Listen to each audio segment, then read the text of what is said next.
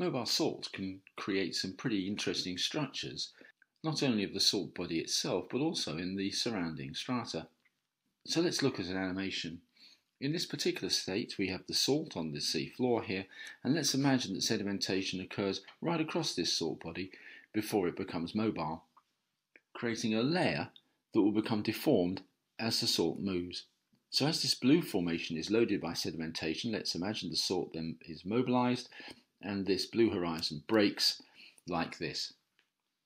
And the deposition will now focus adjacent to the rising salt dome in those two mini basins on the side, the one on the right above a syncline, the one on the left above an apparent fault. So this is an asymmetric system. It could be symmetrical. We'll look at this later on. So as we continue depositing in the mini basins, down building, forcing out the salt from underneath, and the salt dome rises. Notice that the strata that was originally continuous across the salt here is being tipped up on end, creating something that is generally referred to as a flap.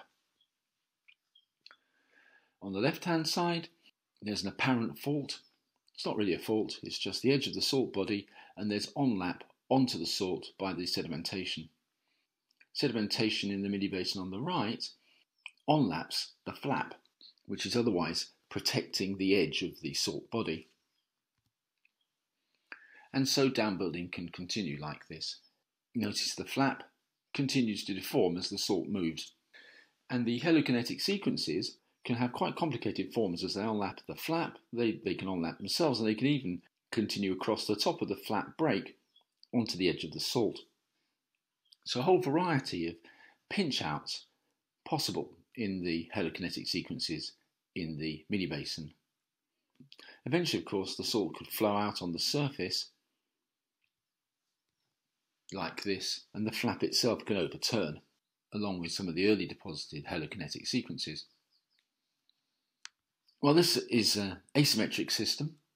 We have that pseudo fault on the left and the flap on the right, but actually it could be symmetrical, and you could have a system like this which has got a flap on both sides, and this is the end case where the salt has flowed out equally on both sides. In this particular case, we've got two overhanging margins of flaps beneath that salt dome. Of course, this system can now continue and be buried over the top, and the whole system could narrow again, so we can get really quite complicated edges to the sides of our rising salt dome, depending on the interplay of lateral salt flow. So different behaviours relate to where the deposition occurs, across the top of the salt body or restricted to the flanks, and on the ability of the salt to flow out laterally or just to keep rising. And that itself will be controlled by where the synkinematic sedimentation occurs, whether it's restricted to the flanks, can occur across the top, or indeed is turned off altogether. So a brief glimpse at some of the complexities of strata relationships around mobile salt.